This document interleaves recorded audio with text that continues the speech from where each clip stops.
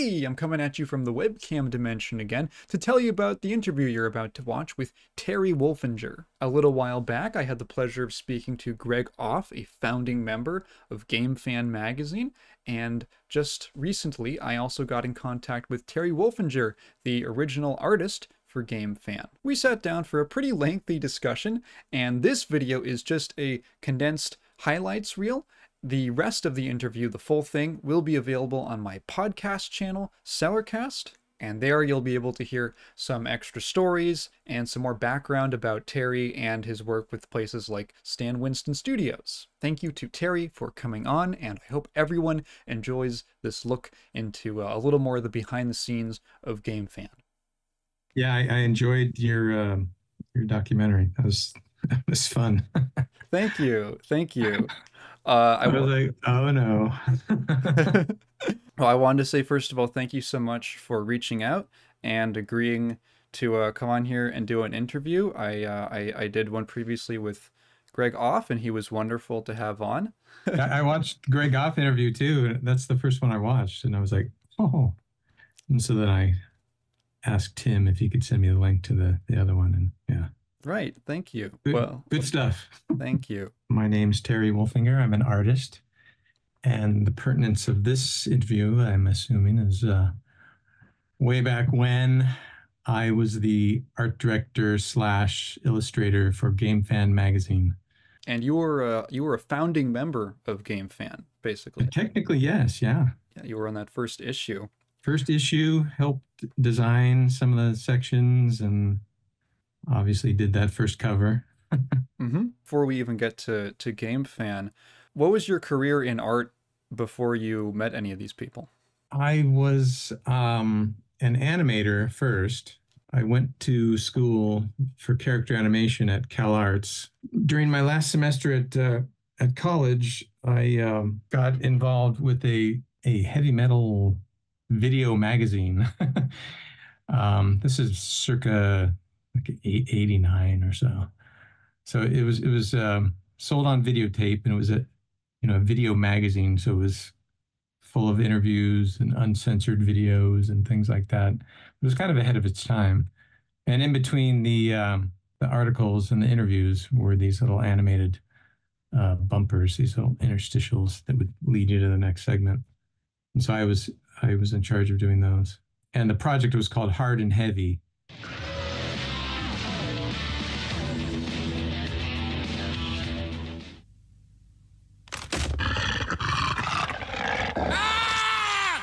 Did some other animation for different companies, special effects animation. And so I was kind of a freelance artist when George met me. The confusion with George Weissing, I'm jumping ahead. Yeah. Thinking that I worked for Heavy Metal Magazine. I worked for a heavy metal video magazine. Yeah. Called Hard and Heavy, but that was such a funny part of the story, was that you were technically hired under false pretenses, not due to you, but because George misremembered what you said. Right. And so, I was getting these questions like, what's it like? I'm like, oh, well, I don't know. I've never worked there. Like, what? I'm like, oh, no. Yeah. I was probably like maybe 23. Oh, wow. So that's quite a lot of work. I feel like professionally. I'm 22, and I feel like it's got like... Well, yeah, it's funny. When I was going to school, I noticed that the school had a job board, where job listings would get posted to the board looking for artists. And I was like, are you kidding? You get paid for this? So I went out for every job, any job that came through, I went after just because, I didn't have any money. It's very expensive to go to school. I wasn't working because it was a very full course load. I was just shopping at a local video game shop, and I had a leather jacket on that I had painted a big red skull on the back. And, that's why George approached me and said, oh, are you an artist? I'm like, oh, yeah. I didn't know who he was. He didn't work there. And I was just like, why is this guy talking to me? When George approached you about getting like a steady job working at a magazine, did that seem like a big opportunity? Is that why you took it?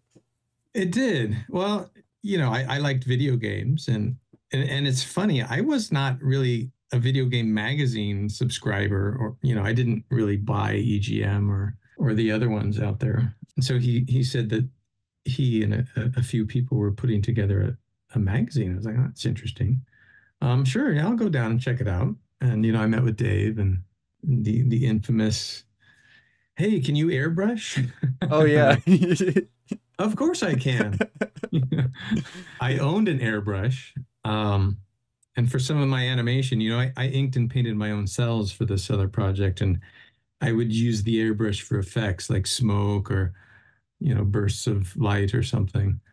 So I never really did, full on airbrush illustration per se, Mhm. but I knew how to use an airbrush. When I had a teacher at college that brought in speakers, and this one speaker was like, "Hey, if you're up for a job and they ask if you can do something, just say yes, as long as it's within reason, Yeah, like sure. if it's like welding or something, you say Yeah. you're digging a hole there. An But airbrush, it's kind of like a torch. yeah, yeah, it could be just fill it with the right ingredients. So I was asking some of my coworkers, some of the girls I worked with, like, should I take it? Should I take this job? I don't know how to be an art director. Like, I don't Mhm. know how to direct a magazine. It's like, just do it. Just do it. You'll figure it out. I'm like, okay. They wanted to have a mascot character every month on the cover, kind of like Famitsu, I think. Yeah. In this case, it was Monitor, the guy Yeah. with the teeth. So they wanted an airbrush look. And I said, sure, I can do that. And then, after meeting with them, went to the nearest art store, picked up that kit on how to do airbrush illustration. Yeah. Went home and practiced it, and yeah, that first project I did was terrible. Oh, It was so really? You think yes. so?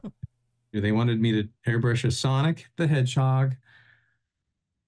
Um, I think Bonk was one of them. Bonk was one of them, yeah. Kind of like a section header called Savage Amusement, and it had one of the guys from one of the fighter games, um, not Street Fighter, the other guy, Joe something. 92? Maybe like Fatal Fury, Joe Higashi? Maybe he had the baseball hat. Oh, Terry. Yeah, from Fatal Fury.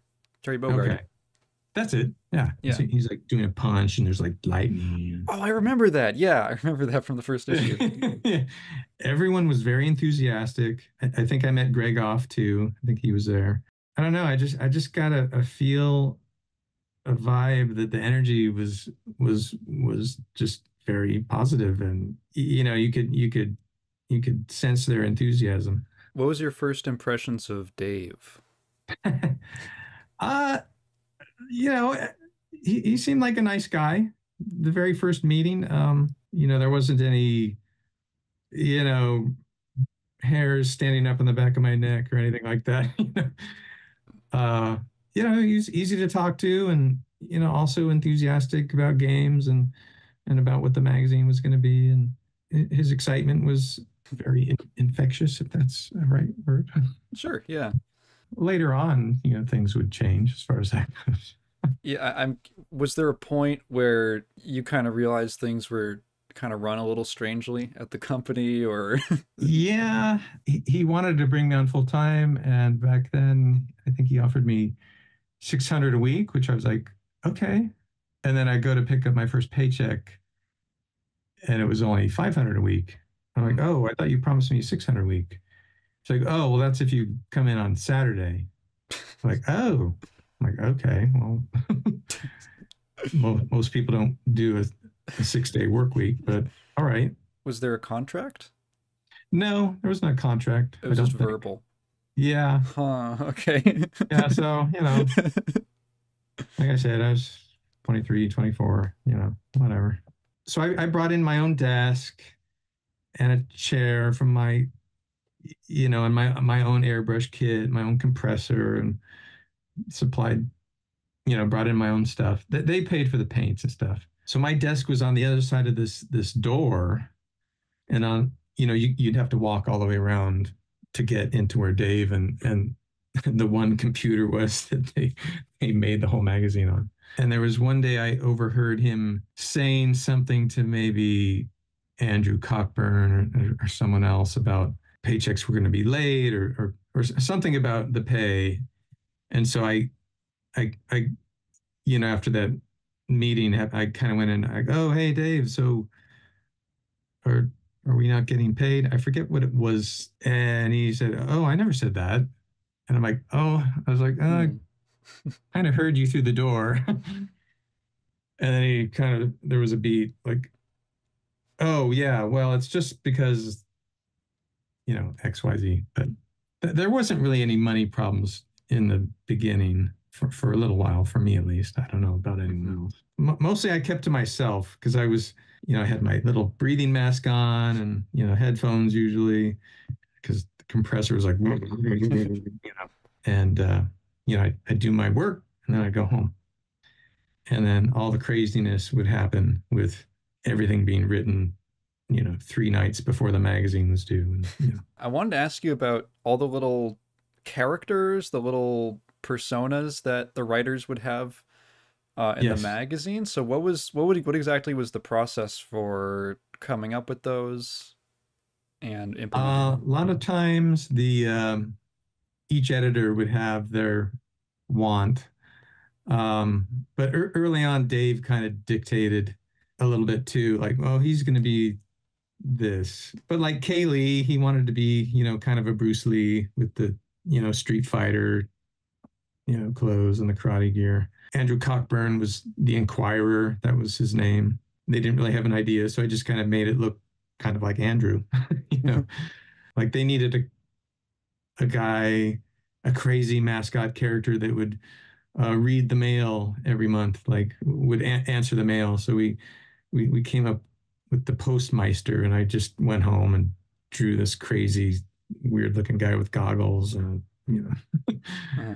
yeah, a lot of times people would say like, "Oh, I want to be a knight and have a chainsaw for an arm," and so I go, okay, that sounds cool. That was Nightmare. So Yeah. David Hodgkin's character. Correct me if I'm wrong. Did you worked on the Adventures of Monitor comic? Yes. Yeah. So you were just like, that was all you doing all the illustration? Yeah, and that was my idea too, because they needed pages to fill, and I was like, hey, how about we do like a little comic strip, maybe a page or two, and they're like, oh, that sounds great. Yeah, we can Yeah.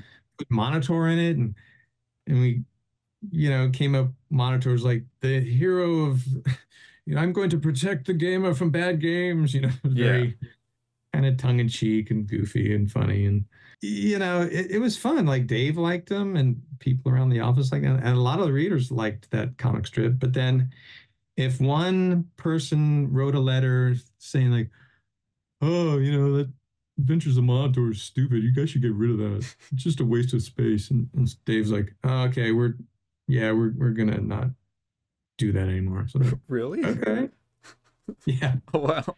It's So it became more sporadic, and then it stopped for a little while, and then we brought it back after I think after Dave left. one of the things that really struck me about the magazine, and one of the reasons like the story overall was so compelling to me, was that it really had a lot of personality.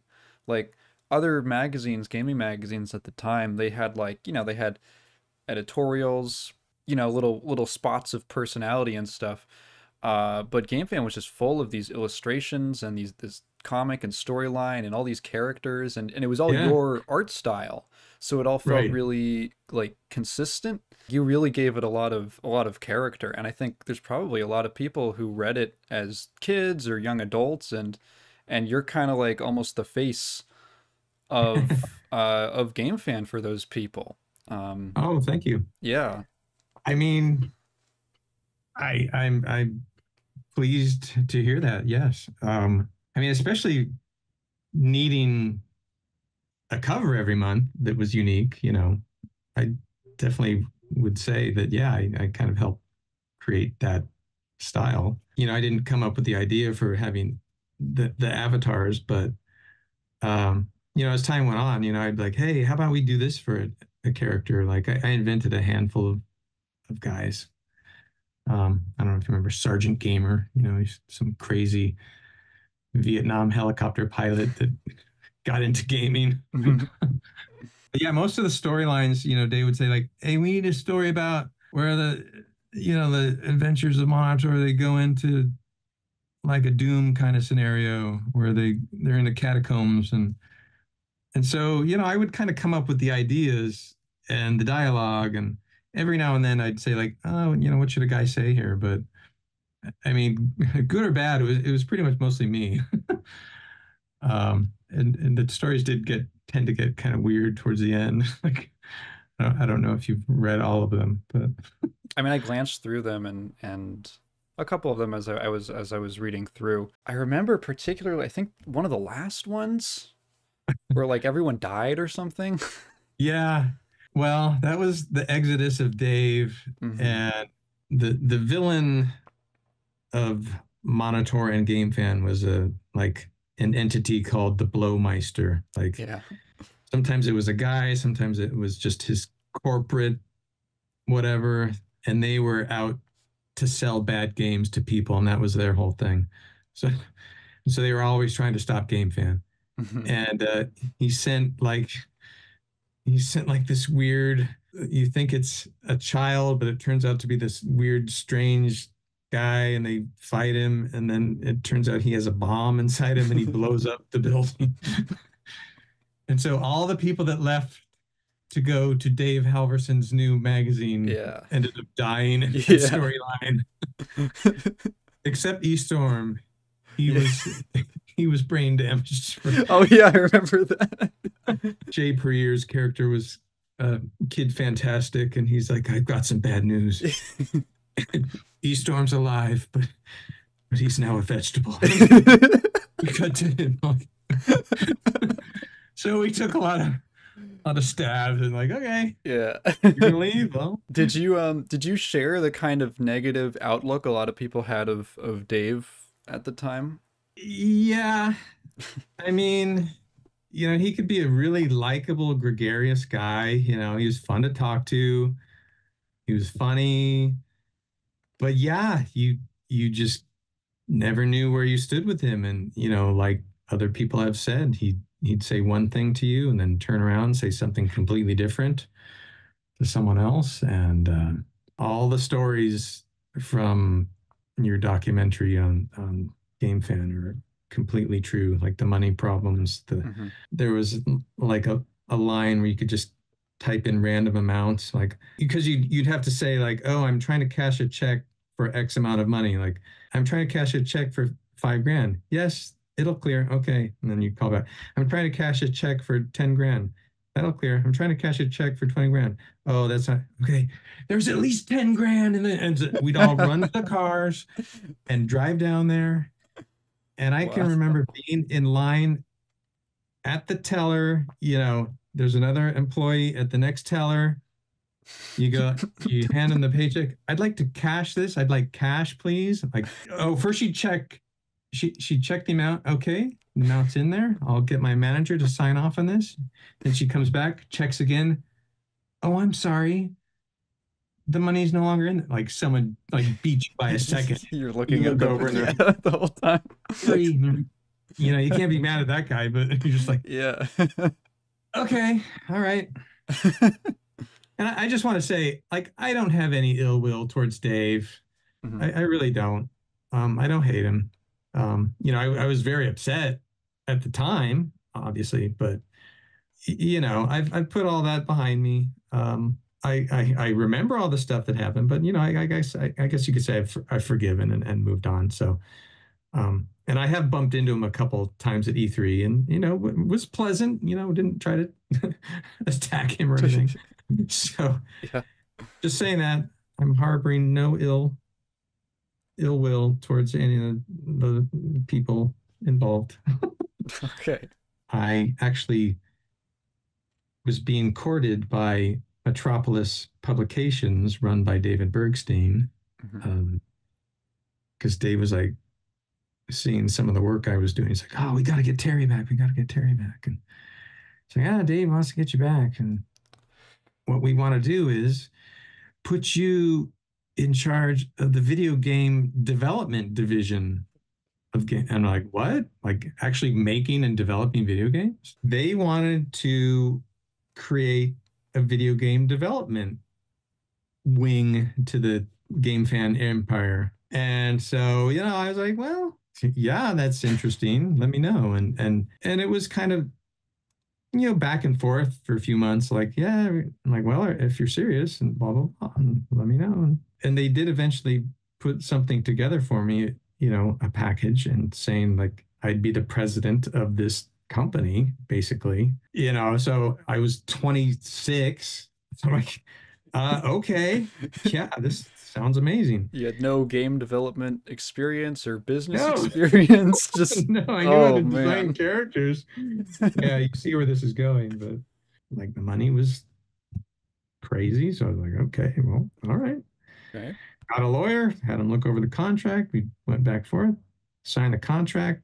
And then, because at the time it seemed like Metropolis had gotten GameFan running, smoothly. They were actually making money and able to pay their print bills. And he was clearing up a lot of the back debt that they had accrued and finding out ways to get more money in and getting people to pay up debt. And so it was like it seemed like GameFan was doing a lot better. So I'm trying to put together a team for this video game company, found a producer and hired an art buddy of mine, and this producer hired a few buddies of his. But then, things just stopped happening, Hmm.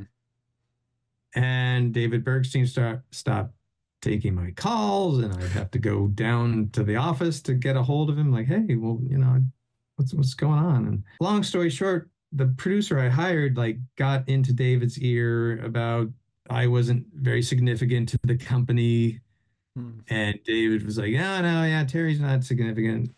You know, This is Dave Halverson or Bergstein? Bergstein, Ah. and the name of the company changed, and no longer was going to be a game that I wanted to make. It was a game that this guy wanted to make. And me, meanwhile, we had like one computer, no programmers. Like, I was tasked to find the building, handle parking, you know, like, like what? I'm supposed to be putting together a creative team. Can you get someone else to figure out who's going to pay for the parking spaces? It was a very frustrating experience. And this Yeah. this producer I hired ended up turning out to be a little rat. So I was like, okay, well, I saw the writing on the wall. I talked to my friend. I'm like, hey, I'm going back to GameFan, and I'm sorry, but you know, he's like, do what you got to do, man. And not long after this video game production company, folded. I Yeah. was like, oh, all right, have fun. That's Oh, it was very disappointing. that's such a I never even heard anything about that in all my Well, research. I mean, No. why would you? They never made anything. So. Yeah, it was just this all these weird And little side stories. Um they did publish one game only through, this producer guy was like they looked around for other projects in development that were in trouble financially, and so mhm. they found one and like, okay, we go in and we just fund them, and they finish the game, and we get to put our name on it. Huh. What were they called? The company? The company was called the Design League. The Design League? I know, I not have to not my idea. I have to look Just that up now.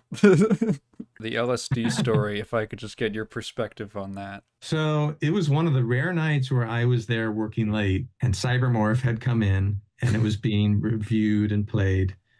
So Dave would usually play the game, and he'd have someone doing screen caps, which would happen to be George Weissing. I think Tim might have been there too, and a handful of other people. And I just remember, I was finishing up some stuff, and I was getting ready to go home, and I just remember Dave going like, "This game, it knows what you're thinking." And he's just, those little the little enemies, they know, they can sense my thoughts. They knew I was gonna do that. And like I'm just like, wow. And I'm looking at the game like, it's kind of cool. It's 3D. And I was like, I don't remember George, tripping out that much. But yeah, Dave was just he was just he was just burning. like, they know. I didn't put two and two together. I'd never done hard driving like that. Oh, so I guess what happened was how they found out it was Andrew that spiked the coffee. He was joking around about it that day. Like he had just scored some tabs or something and was like, oh, we should drop some in the coffee. Oh, that'd be funny. And I think it was like, I don't know, it was Kay Kabuki or someone was like, hey, I heard Andrew, because the next day they were just like, oh, what was that? And George had done those things and was like, no, someone, Yeah. I know this feeling. That wasn't Yeah. just out of the blue. So he found out Andrew Spike, and yeah, he wanted to kill him. He was just so. Yes. And Jay was kind of the managing guy. Dave was editor in chief, publisher, but Jay was managing editor or something. But he, kind of second in command. He's like, Dave, you got to get rid of Andrew. Like you got to fire him. So he was fired for like a month or two, but then he got brought back on. Yeah. And yeah, there was a weird thing with Andrew, but he liked these younger guys. These kids. He was a kid. Like Uh-huh. when I first started working there, I don't think Andrew was even 18 yet. He might have been 17 or something. Yeah. 16 or 17, I think, when he got Yeah, hired. something like that. And a very kind of aggressive, in your face, like, yeah, huh? It's like, easy. I'm 24. I have a driver's license. I can drive. I can run you over. Well, he did hit a jogger that one time. That's right. I was there. Yeah. He knows. Bizarre story after bizarre story. He could hit you. Yeah, exactly. He got hit in the parking lot. Did anyone see the driver? I think it was Cogburn. Oh my God. Yeah, and he went to Japan on the fake visa. It was Guile Riggs from Street Fighter. Yeah, Riggs, because Lethal Weapon was popular at the time. And yeah, it was unbelievable. He got into some serious trouble. It was either FBI or some heavy government officials like, all right, you need to meet us at our offices. We need to talk about this. And they basically said, look, basically no one knows you're here right now. And the pretense was we could make you disappear because this passport shows you don't exist. Whoa. Yeah, it was like this big, and he came back like, okay. Yeah, he was scared straight. Wow. Yeah. So I wanted to ask you, how did you end up leaving GameFan, and was it on good terms? After the shutdown, the lockdown, when the sheriffs, I mean, that was kind of it, I think, at least for a while. And I think I just started looking for other jobs, and I found a job in video game development with Way Forward Technologies, and they were looking for an animator. Do you mean a 3D animator? And like, no, regular animator. No. I actually am qualified for that. So I went down there, and a couple of the other guys there had graduated from CalArts. So cool. Did that for about a year. What game was that? They were doing like computer game, like PC games, like nothing amazing. Like they were doing like learning adventure type, kind of kid games. Okay. The King and I learning adventure, and I think Lost in Space, the movie, had just come out, so there was like a Lost in Space math game. Yeah. Do you think you learned anything valuable from your time at GameFan? I learned to get things in writing. Yeah. Yeah. And to be very wary amazing things that are offered you. If they're too good to be true, they might actually be. But I can't complain. It set me on a path, and I think the reason I did a little better than most people, when people's paychecks were bouncing, and there's a lot of guys that were struggling where they was like they needed that paycheck, but you know, I had my name out there a little bit, and people would hit me up to do a game ad or a magazine cover or a box cover. So, I did a handful of that too, freelance wise. I did learn how to illustrate in Photoshop because That's right. I had not done that before. And to GameFan's credit, or I should say to Tim Lindquist's credit, like he had the idea like to do all desktop publishing because that no other magazine was doing that, I don't Yeah. think. And then everyone started doing it. But I remember asking him one day, like, oh, so that little airbrush icon, that works like an airbrush, huh? Hmm. He's like, yeah. You can change the pressure and sensitivities. He's like, yeah. I'm like, oh, is there a way to mask off certain areas? Like, yeah. I'm like, oh shit. I'm like, huh. Do you think maybe I could get on and just fool around with this for a little bit? And he's like, oh, absolutely. And so he was a big champion of getting me to do digital illustration.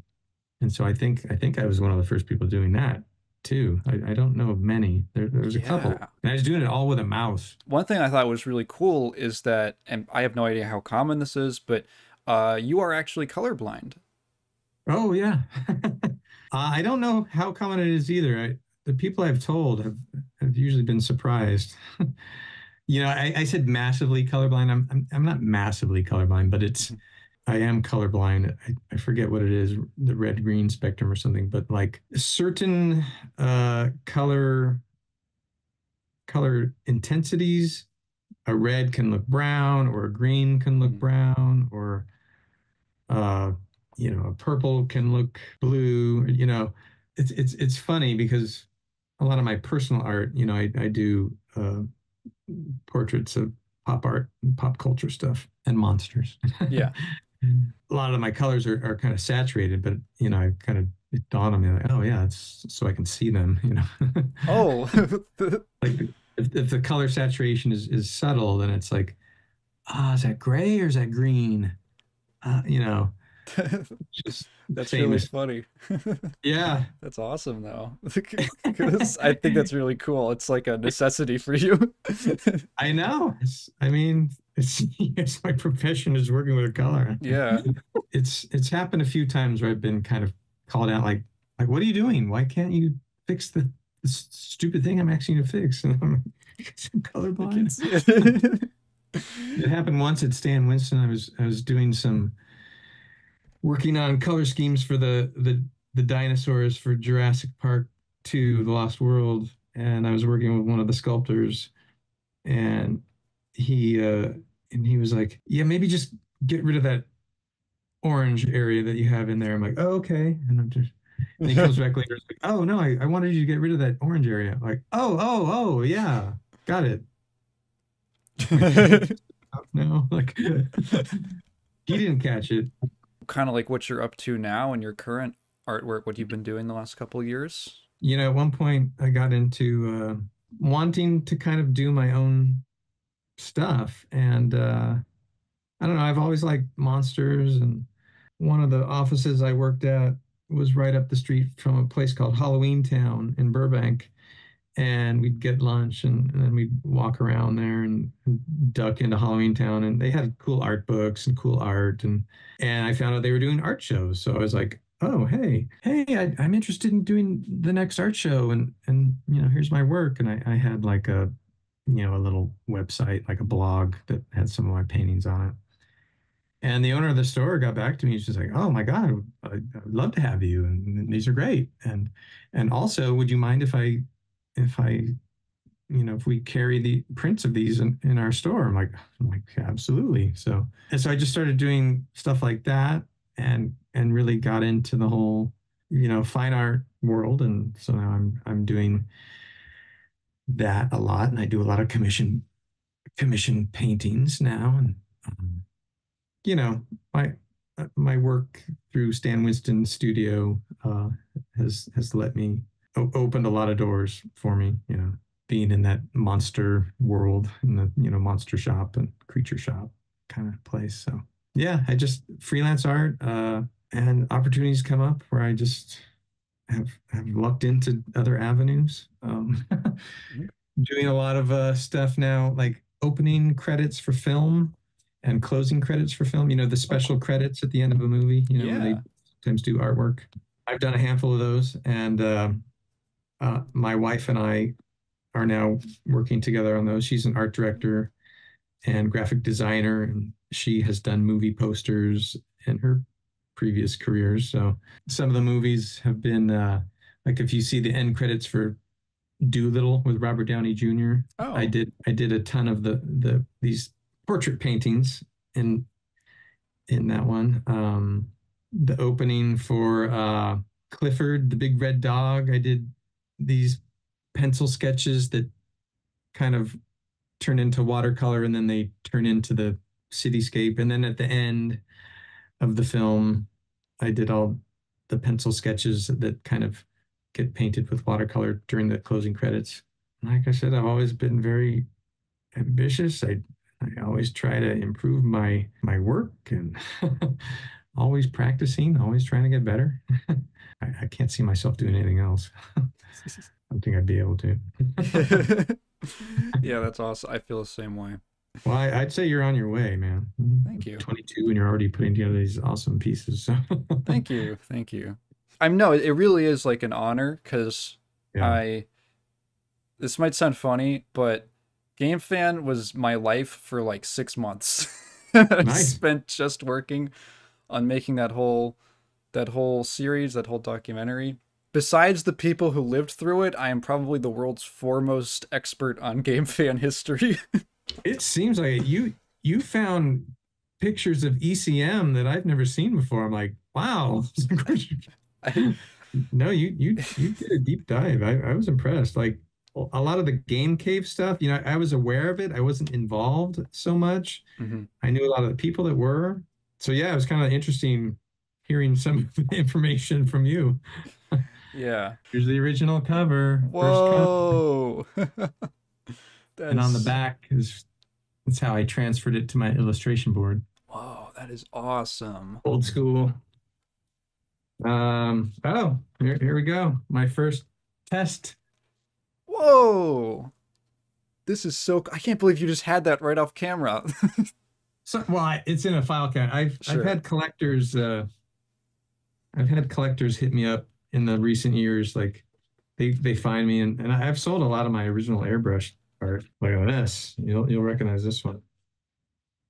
Oh, that's K. Yeah. Yeah. Special K. And then look, there's the Sergeant Gamer character. Yes. Oh, that was Sergeant Gamer. Yeah, I know. I recognize the character. Oh, one of my favorites. Postmeister Nice. and Haley. Kaylee, yeah.